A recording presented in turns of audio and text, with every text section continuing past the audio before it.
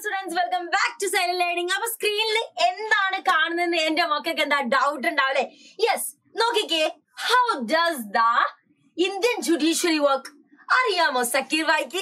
അറിയില്ലെങ്കിൽ മിസ് പറഞ്ഞുതരടാ എങ്ങനെയാണ് Indian judiciary work ചെയ്യുന്നത്. അപ്പൊ എന്റെ മക്കളെല്ലാരും ഈഗോളി വെയിറ്റിംഗ് ആയിട്ട് റെഡി ആയിട്ട് സെറ്റ് ആയിട്ട് നിൽക്കാന്ന് മിസ്സിന് അറിയാം. അപ്പൊ ഇന്ത്യൻ ജുഡീഷ്യറി കേട്ട് പരിചയതല്ലാതെ ആക്ച്വലി എങ്ങനെയാണ് ഈ സംഭവം വർക്ക് ചെയ്യുന്നത് എന്ന് എന്റെ മക്കൾക്ക് അറിയില്ലെങ്കിൽ ഇപ്പൊ മിസ് പറഞ്ഞു തരാമടാ. എന്റെ മക്കള് റെഡി ആയിരുന്നോ? ഓക്കേടാ, നമ്മൾ നോക്കിക്കേ. ഇപ്പൊ നമുക്ക് ഒരു ഇന്ത്യൻ ജുഡീഷ്യറിന്റെ കുറച്ച് പിക്ചേഴ്സ് ഒക്കെ ഇവിടെ കാണാൻ പറ്റുന്നുണ്ട് അല്ലെ? യെസ്, നമ്മുടെ സുപ്രീം കോർട്ട് കാണുന്നുണ്ട്, ദെൻ അങ്ങനെയുള്ള കുറച്ച് കാര്യങ്ങളൊക്കെ നമ്മൾ ഇവിടെ കാണുന്നുണ്ട്. അപ്പൊ നമുക്ക് നോക്കടാ നമ്മുടെ ഇന്ത്യൻ ജുഡീഷ്യറി പറയുന്നത് എന്താണെന്നുള്ളത്. എടാ നോക്കിക്കേ, ഇന്ത്യൻ ജുഡീഷ്യറി എന്ന് പറയുന്നത് അതൊരു ഇൻഡിപെൻഡന്റ് സിസ്റ്റം ആണ്. എന്താ പറയുന്നത്? Indian judiciary എന്താണെടാ? ഇൻഡിപെൻഡന്റ് സിസ്റ്റം ആണ്. അപ്പൊ മിസ് ഒരു പെന്നൊക്കെ യൂസ് ചെയ്ത് സെറ്റ് ആയിട്ട് നിങ്ങൾക്ക് പറഞ്ഞുതരാം. ഓക്കേടാ, അപ്പൊ ഓക്കെ സെറ്റ് അല്ലേ? യെസ്, ഇന്ത്യൻ ജുഡീഷ്യറി എന്താണ്? അതൊരു ഇൻഡിപെൻഡന്റ് സിസ്റ്റം ആണ് ഇന്ത്യൻ ജുഡീഷ്യറി എന്ന് പറയുന്നത്. അവരെന്തൊക്കെയാ ചെയ്യുക? Interprets law and passes it judgement. It is called judiciary. അതായത് നമ്മുടെ ലോ ഒക്കെ ഇന്റർപ്റ്റ് ചെയ്തിട്ട് ഓരോ കേസും കാര്യങ്ങളൊക്കെ വരുന്ന സമയത്ത് കൃത്യമായുള്ള ഒരു ജഡ്ജ്മെന്റും കാര്യങ്ങളും തീരുമാനിക്കുന്നത് ആരായിരിക്കും? ജുഡീഷ്യറിയാണ്. ഇവിടെ നിങ്ങൾ ശ്രദ്ധിക്കേണ്ട പോയിന്റ് എന്താന്ന് വെച്ചിട്ടുണ്ടെങ്കിൽ ഇന്ത്യൻ ജുഡീഷ്യറി എന്താണ്? അതൊരു ഇൻഡിപെൻഡന്റ് സിസ്റ്റം ആണെടാ, ഇൻഡിപെൻഡന്റ് സിസ്റ്റം ആണ്. അതാണ് ശ്രദ്ധിക്കേണ്ട പോയിന്റ്. അപ്പം നമുക്ക് അടുത്ത സ്ലൈഡിലേക്ക് നമുക്ക് പോകാം. ഇവിടെ നോക്കി, ആരോ ഒരാൾ ഇങ്ങനെ നിൽക്കുന്നുണ്ടല്ലേ, എന്താ സംഭവം നമുക്ക് നോക്കിയാലോ. Judges who run the court are not elected. That means, അതായത് നമ്മുടെ കോർട്ടിലുള്ള ജഡ്ജിമാരെ ഇലക്ട് ചെയ്തിട്ടൊന്നല്ല വരുന്നത്. അതായത് നമ്മൾ ഓരോ 5 വർഷം കൂടുമ്പോൾ കയ്യിൽ മഷിയൊക്കെ തേക്കൂലേ, അതായത് നമ്മുടെ ഇലക്ഷനൊക്കെ നമ്മൾ പോകൂലേ, അങ്ങനെ നമ്മൾ ഇലക്ട് ചെയ്തിട്ടല്ല ആര് വരുന്നത്? നമ്മുടെ ജഡ്ജസ് വരുന്നത്. ജഡ്ജസ് അല്ല, ജഡ്ജി വരുന്നത് കേട്ടോ. ആ ജഡ്ജസ് അല്ല, ഇവിടുത്തെ ജഡ്ജി വേറെ. അപ്പൊ ജഡ്ജി വരുന്നത് ഇവിടെ നോക്കിക്കേ, they are selected by existing judges and appointed by the government. നമ്മുടെ ഗവൺമെന്റ് ആയിരിക്കും ആരെ ഇങ്ങനെ നമ്മുടെ ജഡ്ജിമാരെയൊക്കെ അപ്പോയിന്റ് ചെയ്യുന്നത്. ആരാണ്? നമ്മുടെ ഗവൺമെന്റ് ആണ്. അപ്പൊ ആരോ ഇവിടെ നിൽക്കുന്നുണ്ട്. നമ്മുടെ ആരെയാണ്? വക്കീൽ സാർ ഇവിടെ നിൽക്കുന്നുണ്ട്. ആരോ ഇവിടെ കേട്ടു നിൽക്കുന്നുണ്ട്. അപ്പൊ അതെന്തൊക്കെയാ നിങ്ങൾക്ക് മനസ്സിലായോ? മനസ്സിലായില്ലെങ്കിൽ മിസ് പറഞ്ഞുതരാ. ഇവിടെ നോക്കിക്കേടാ, this is done to ensure that they are not under the pressure of voters or the politicians. എന്താ പറയുന്നത്? അതുകൊണ്ടാണ് മൂപ്പർക്ക് മൊത്തം കുറച്ചൊരു കന കേട്ടോ. അതായത് ഈ പൊളിറ്റീഷ്യന്റെ പ്രഷറിലൊന്നല്ല ആര്, നമ്മളെന്താണ് പ്രഷർ ആക്കാൻ വേണ്ടിട്ട് ആര് വരുന്നില്ല? പൊളിറ്റീഷ്യൻസ് വരുന്നില്ല. എന്താണ്? നമ്മൾ ഇൻഡിപെൻഡന്റ് ആണ്. നമ്മളെ കയറി ഭരിക്കാനോ അല്ലെങ്കിൽ അത് ചെയ്യരുത് ഇത് ചെയ്യരുതെന്ന് പറയാൻ എന്താ പൊളിറ്റീഷ്യൻസ് ഒന്നും വരുന്നില്ല. അടുത്ത പോയിന്റ് ശ്രദ്ധിച്ചേടാ.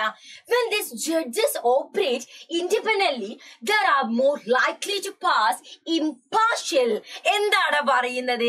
ജഡ്ജസ് ഇൻഡിപെൻഡന്റ് ആയിട്ടാണ് വർക്ക് ചെയ്യുന്നെങ്കിൽ, ഈ ജഡ്ജിമാരെന്താ ഇൻഡിപെൻഡന്റ് ആയിട്ടാണ് വർക്ക് ചെയ്യുന്നതെങ്കിൽ എന്താണ് അവർക്ക് ജഡ്ജ്മെന്റ് ഒക്കെ എന്ത് ആക്കാം എന്നാ പറയുന്നത്?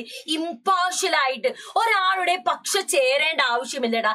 ഇന്ന പൊളിറ്റീഷ്യൻസ് വരുമ്പോ ആ നിയമം മാറ്റാനോ അല്ലെങ്കിൽ ഇന്ന ആളുകൾ അത് പറ്റില്ല, ഞങ്ങളെ കൂട്ടരാണ്, അവരെ ശിക്ഷിക്കരുത് എന്ന് പറയുന്ന സമയത്ത് അതൊന്നും കേൾക്കേണ്ട ആവശ്യം ആർക്കില്ലടാ? നമ്മുടെ ജുഡീഷ്യറിക്കില്ല. നമ്മുടെ ആരാ? നമ്മുടെ വക്കീല് ജഡ്ജിമാർക്ക് ഇല്ല എന്നാണ് പറയുന്നത്. നോക്കിക്കേടാ, അങ്ങനെയാണെങ്കിൽ so how does the judiciary work? എങ്ങനെയായിരിക്കും ജുഡീഷ്യറി വർക്ക് ചെയ്യുന്നത്? യെസ്, അതാണ് നമ്മൾ നോക്കാൻ പോകുന്നത്. The court interpret the law framed by the legislature. They give judgments relating to disputes between the individuals and between individuals and the government. എന്താ പറയുന്നതടാ?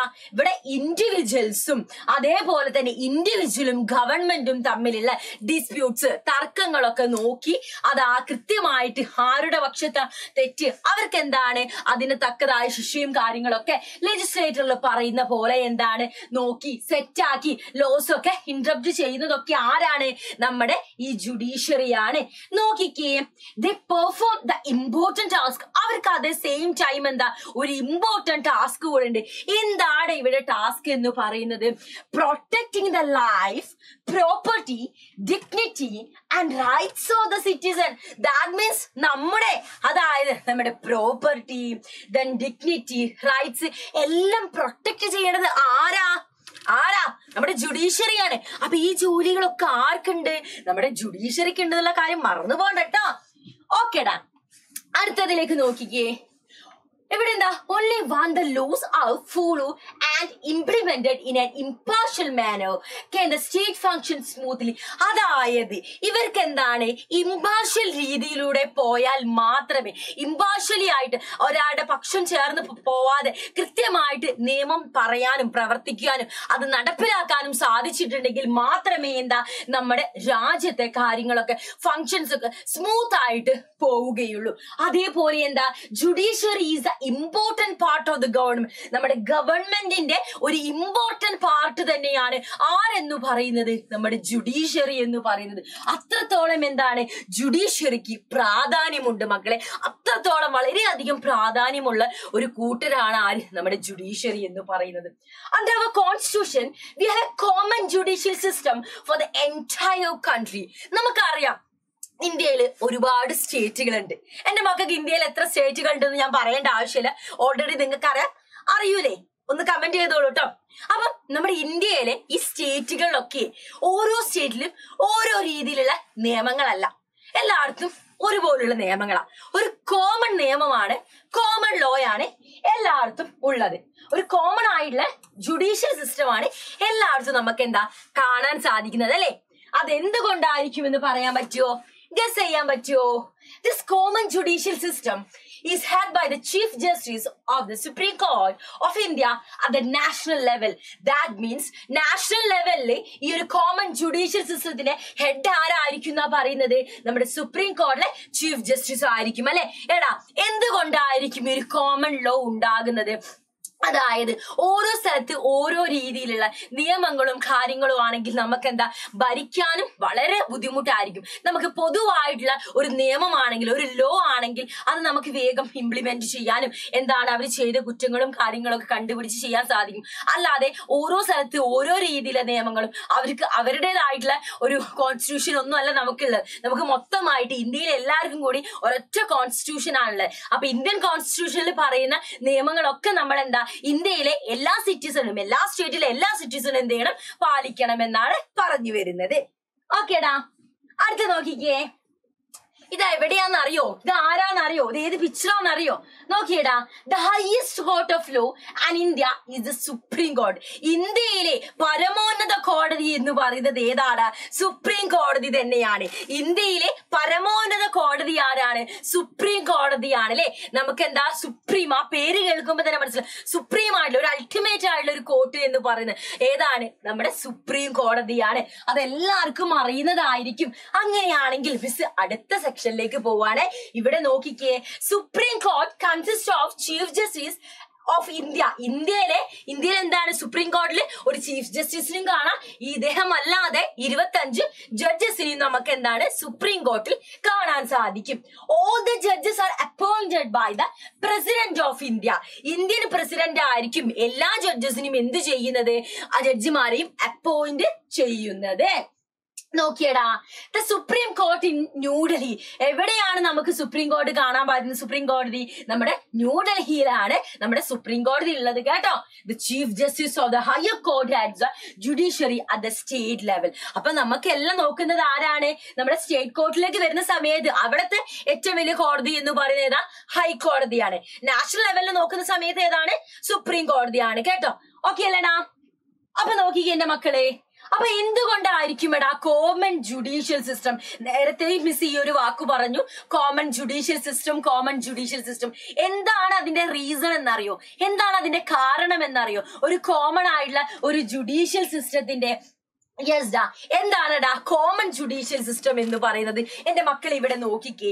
A common judicial system allows all courts to implement loss frame by or the legislature of the country. നമ്മുടെ legislature എന്താണ്? Frame ചെയ്യുന്ന loss ആണ് ആരെ? നമ്മുടെ എല്ലാ സ്റ്റേറ്റിലെയും, കൺട്രിയിലെ എല്ലാ സ്റ്റേറ്റിലും എന്ത് ചെയ്യുന്നത്? ഇംപ്ലിമെന്റ് ചെയ്യുന്നത്. Having A common judicial system helps in promoting national unity. That means ഓരോ സ്റ്റേറ്റിനും ഓരോ രീതിയിലുള്ള അവര് ലോസും കാര്യങ്ങളാണെങ്കിൽ ഒരിക്കലും നമുക്ക് അവിടെ എന്താ നാഷണൽ യൂണിറ്റി ബിൽഡ് ചെയ്യാൻ സാധിക്കില്ല. സോ നമുക്കൊരു കോമൺ യൂണിറ്റി, ഒരു കോമൺ ജുഡീഷ്യറി ആണെങ്കിൽ, ഒരു കോമൺ ലോ ആണ് നമുക്കുള്ളതെങ്കിൽ അവിടെ നമുക്ക് എന്ത് ബിൽഡ് ചെയ്യാൻ സാധിക്കും? നമ്മുടെ നാഷണൽ യൂണിറ്റി ബിൽഡ് ചെയ്യാൻ സാധിക്കും. അതുകൊണ്ടൊക്കെ തന്നെയാണ് നമുക്ക് എന്താണ് ഒരു കോമൺ ജുഡീഷ്യൽ സിസ്റ്റം നിലവിലുള്ളത്. ഇനി ഇവിടെ എന്റെ മക്കൾ നോക്കിക്കേ, ഹൈക്കോർട്ടിന് നമുക്ക് കാണാം. മിസ് നേരത്തെ പറഞ്ഞതുപോലെ നാഷണൽ ലെവലിൽ നമ്മൾ നോക്കുന്ന സമയത്ത് ഏറ്റവും ഹൈ ആയിട്ടുള്ളത് ആരാണ്? നമ്മുടെ ഹൈക്കോർട്ട്, പരമോന്നത കോടതിയാണോ? ഹൈക്കോർട്ടിലാണോ? നാഷണൽ ലെവലിലാണോ? അല്ല. നാഷണൽ ലെവലിൽ ആരായിരിക്കും? നമ്മുടെ സുപ്രീം കോടതിയാണ് അൾട്ടിമേറ്റ് പരമോന്നത കോടതി. നാഷണൽ ലെവലില് നമ്മൾ എവിടെയൊക്കെയാണ്? നമ്മളെ സ്റ്റേറ്റിലേക്ക് വരുന്ന സമയത്ത് അവിടെ നമുക്ക് എന്താ കാണുന്നത്? ഹൈക്കോടതിയാണ് കാണുന്നത്. അപ്പൊ സ്റ്റേറ്റ് ലെവൽ ആരാണ്? ഹൈക്കോടതി. ഹൈക്കോടതിന്റെ അണ്ടറിൽ എന്തുണ്ടായിരിക്കും? നമ്മുടെ ജില്ലാ കോടതി, ഡിസ്ട്രിക്ട് കോടതി ഉണ്ടായിരിക്കും.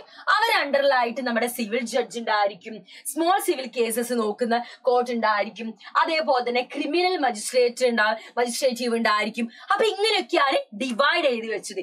ഇത് നമ്മുടെ ഹൈക്കോർട്ടിന്റെ കേസ് ആട്ടോ. ഇവരുടെ മുകളിലായിട്ട് ആരുണ്ട്? നമ്മുടെ സുപ്രീം കോർട്ട്. ഇതിന്റെ എല്ലാത്തിനും അൾട്ടിമേറ്റ് ആയിട്ട് ആരാണുള്ളത്? SC എന്ന് പറയുന്ന ആരാണ്? നമ്മുടെ സുപ്രീം കോർട്ടിന്റെ ഷോർട്ട് ആട്ടോ. മിസ് അവിടെ എഴുതിയിട്ടുണ്ടായത്. ഓക്കെ അല്ലടാ? ഇനി ഇവിടെ ശ്രദ്ധിച്ച മക്കളെ, ഇപ്പം നിലവില് എത്ര കോർട്ട് ഉണ്ടടാ? സുപ്രീം കോർട്ട് നമുക്കറിയാം ഒന്നേ ഉള്ളൂ. പക്ഷെ നിലവില് എത്ര ഹൈക്കോർട്ട് നമുക്കുണ്ട്? Currently there are 25 high courts in India. ഇന്ത്യയിലെ നിലവിൽ 25 ഹൈക്കോർട്ട്സ് ആണ് നിലവിൽ ഉള്ളത്. അപ്പൊ നിങ്ങൾ കാൽക്കുലേറ്റ് ചെയ്യും, അല്ല മിസ്സേ, ഇന്ത്യയിലെ സ്റ്റേറ്റിൽ വെച്ച് നോക്കുന്ന സമയത്ത് 25നെക്കാട്ടും കൂടുതൽ ഉണ്ടാവേണ്ടല്ലേ? ഓരോ സ്റ്റേറ്റിന് ഒരു ഹൈക്കോർട്ട് എന്ന് പറയുന്ന സമയത്ത് നമുക്കെന്താ അതിൽ കൂടുതൽ 25ൽ കൂടുതൽ ഉണ്ടാവേണ്ടതില്ലെന്ന് കാൽക്കുലേറ്റ് ചെയ്ത് കഴിഞ്ഞിട്ടുണ്ടാവില്ലേ? എന്നാൽ ആ കാൽക്കുലേഷൻ തെറ്റാണ്. ഇവിടെ മാത്സ് ഒന്നും പ്രയോഗിക്കേണ്ട. എന്താ സംഭവം എന്ന് മിസ് പറഞ്ഞു തരാം. അതായതടാ, ഇവിടെ നോക്കിക്കേ, not every state has A high കോർട്ട്സ് of its on. എന്തുകൊണ്ടായിരിക്കും ഈ കുട്ടീനെ പോലെ ഇങ്ങനെ ചിന്തിച്ചിരിക്കുന്നുണ്ടാ അല്ലെ? യെസ് ഡാ, എല്ലാ നമ്മുടെ രാജ്യത്ത്, നമ്മുടെ കൺട്രിയിലെ എല്ലാ സ്റ്റേറ്റിലും എന്താണ്? ഹൈക്കോടതികളില്ല, ഹൈക്കോർട്ട് ഇല്ല. എന്തുകൊണ്ടാണെന്ന് വെച്ചിട്ടുണ്ടെങ്കിൽ നമുക്ക് പറയാം 25 ഹൈക്കോടതി മാത്രമേ ഉള്ളൂ. അപ്പൊ അതിനെക്കാട്ടും കൂടുതൽ സ്റ്റേറ്റുള്ള സ്ഥിതിക്ക് എന്താണ്? ഹൈക്കോർട്ട് വേണമെന്ന് പറയാം. പക്ഷെ എന്തുകൊണ്ടാണ് 25 ഹൈക്കോർട്ട് എന്ന് വെച്ചിട്ടുണ്ടെങ്കിൽ നമ്മള് ഒരുപാട് എക്സ്പെൻഡിച്ചറും കാര്യങ്ങളും ഒരുപാട് ചെലവും കാര്യങ്ങളും വരാതിരിക്കും. ഇപ്പൊ ചെറിയ ചെറിയ സ്റ്റേറ്റ് ഉണ്ടാവില്ലേ? ആ ഓരോ ചെറിയ സ്റ്റേറ്റും നമ്മൾ ഓരോ ഹൈക്കോർട്ട് ആക്കുന്നതിനേക്കാൾ നല്ലത് ഒരു 3-4 ചെറിയ സ്റ്റേറ്റ് ചേർത്ത് വെച്ചിട്ട് അവിടെ എന്താ ഒരു ഹൈക്കോർട്ട് അങ്ങനെ ചെയ്യുന്നതാണ് നല്ലത്. അങ്ങനെ ചെയ്യുമ്പോൾ നമുക്ക് എന്താണ്? നമുക്ക് ഒരുപാട് എക്സ്പെൻഡിച്ചർ ചെലവും കാര്യങ്ങളും വരാതെ നമുക്ക് എന്താണ്? സേവ് ചെയ്യാനും സാധിക്കും. അതുകൊണ്ടാണ് ഒരുപാട് ഹൈക്കോർട്ടുകളും കാര്യങ്ങളും ഇല്ലാതെ നമുക്ക് നിലവിൽ കറന്റ്ലി നായ പറഞ്ഞിട്ടുള്ളൂ. ഇനി ഫ്യൂച്ചറിൽ നമുക്ക് എന്താ ഓരോ സ്റ്റേറ്റിനും ഓരോ ഹൈക്കോർട്ട് എന്ന നിലയിൽ മാറില്ല എന്ന് നമുക്ക് പറയാൻ പറ്റില്ല. പക്ഷെ നിലവിൽ നമുക്ക് എന്താണ് 25 ഹൈക്കോർട്ടേ ഉള്ളൂ കേട്ടോ. അത് ആലോചിച്ച് വെക്കണേ. ഇനി അടുത്ത് നോക്കിക്കേടാ, the position of the high court judge is powerful, therefore need very qualified people to be occupied such position. അതായത് ഇദ്ദേഹത്തിനെ പോലുള്ള ജഡ്ജിമാരെയൊക്കെ നമ്മൾ കണ്ടിട്ടുണ്ടാവേ. ഇത് ഏതാ മൂവി എന്നറിയില്ലേ? ഒന്ന് കമന്റ് ചെയ്തോളൂ കേട്ടോ. അപ്പൊ ഇവിടെ ശ്രദ്ധിച്ചേടാ, ഹൈക്കോർട്ടിലെ ജഡ്ജസ് എന്ന് പറയുന്ന സമയത്ത് അവര് ഭയങ്കര പവർഫുൾ ആയിരിക്കും. അതേപോലെ എന്താണ്? നല്ല രീതിയിലുള്ള ക്വാളിഫിക്കേഷൻ ഒക്കെ ഉള്ള ആളുകളെ ആ ഒരു പൊസിഷനിൽ വരുള്ളൂ. അതായത് ക്വാളിഫിക്കേഷൻ ഇല്ലാതെ ഒരു ആളുകളൊന്നും എവിടെ നമ്മുടെ ഹൈക്കോർട്ടിലെ ജഡ്ജിന്റെ പൊസിഷനിൽ വരില്ല കേട്ടോ. അതേപോലെ തന്നെ അവരെന്തായിരിക്കും? വളരെയധികം നോളജബിൾ ആയിട്ടും എഫിഷ്യന്റ് ആയിട്ടുള്ള ആളുകളായിരിക്കും എന്താ ഹൈക്കോർട്ടിലെ ജഡ്ജ് എന്ന് പറയുന്നത്. ഇനി ഇവിടെ നോക്കിക്കേ, what are the qualifications of high court judge? ഒരു ഹൈക്കോർട്ട് ജഡ്ജ് ആവണമെന്ന് ഇതൊക്കെ പറയുന്ന സമയത്ത് എന്റെ മക്കളെ മനസ്സിൽ ആഗ്രഹമുണ്ടെങ്കിൽ ക്വാളിഫിക്കേഷൻ നോക്കിക്കോളൂ കേട്ടോ. നോക്കിക്കേടാ, he or she must be citizen of India. അപ്പൊ ഈ ക്ലാസ് കേട്ടോണ്ടിരിക്കുന്ന എന്റെ മക്കൾ എല്ലാവരും എന്താ? Indian citizen ആയിരിക്കില്ലേ? അല്ലെ? യെസ്. അപ്പൊ ഇന്ത്യൻ സിറ്റിസൺ ആവണമെന്നാണ് ഒന്നാമത്തെ ക്രൈറ്റീരിയ. അത് നമ്മൾ പാസ്സായി കഴിഞ്ഞേ. അടുത്തത് എന്താണ്? He or she must have served under the Indian judiciary for at least 10 years. At least 10 years എന്തായിരിക്കണം അവർക്ക് ഇന്ത്യൻ ജുഡീഷ്യറിയിൽ എക്സ്പീരിയൻസ് ഉണ്ടായിരിക്കണം, വർക്ക് ചെയ്തിട്ടുണ്ടാവണം.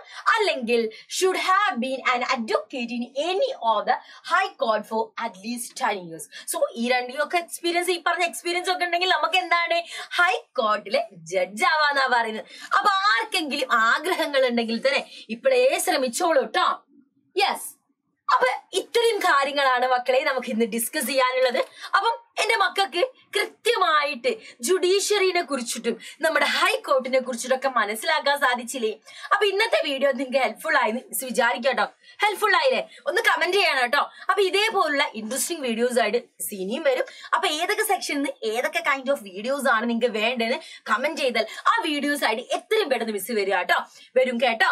അപ്പൊ നമ്മുടെ ഇന്നത്തെ സെക്ഷൻ വൈൻഡപ്പ് ചെയ്യാണ്. അടുത്ത ക്ലാസ്സിൽ പുതിയൊരു ഇൻട്രസ്റ്റിംഗ് കോണ്ടന്റ് ആയിട്ട് നമുക്ക് വീണ്ടും കണ്ടുമുട്ടാം. So that's all for this video. Thanks for watching us, dears.